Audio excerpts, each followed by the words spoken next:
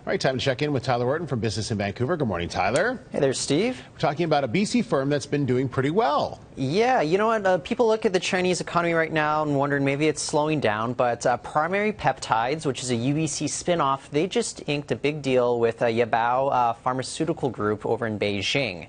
Now, terms of the deal were not disclosed, but co-founder Dr. Max Seinader, he tells me that he expects Yabao to invest as much as $40 million performing clinical trials in Beijing, clinical trials that are going to be done to U.S. FDA standards. So that's the key here, because this isn't the only BC life sciences firm that's getting involved with these Chinese groups.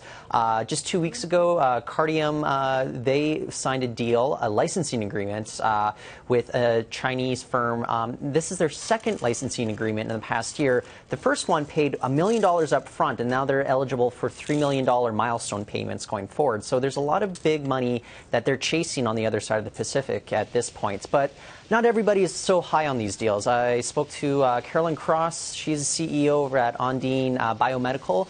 She said that there's a lot of murkiness when it comes to the legal system over in China, and that your intellectual property is at risk of possibly getting stolen. But, you know, going back to the co-founder of Primary Peptides, Dr. Seinader, he tells me that all the legal documents were done up to U.S. legal code. So that's why he's not necessarily concerned about that. But look, if there's a lot of money to be made over in China by signing these deals there, I'm sure a lot more BC companies are going to go chasing that money over there. Okay, Tyler, thank you very much. I know you'll be back in an hour with more business news.